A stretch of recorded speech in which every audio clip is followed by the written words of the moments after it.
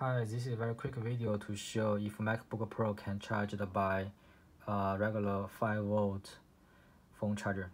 And here you can see I got multiple ports Anchor phone charger, USB charger, and connect with this power meter. And I use like Type A to Type C cable here, connect to the MacBook Pro.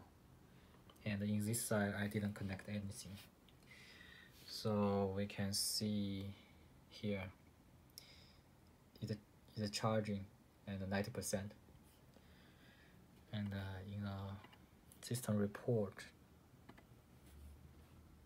power, and we can see the information shows its AC charger is 12 watts and it's charging. Thank you for watching this video.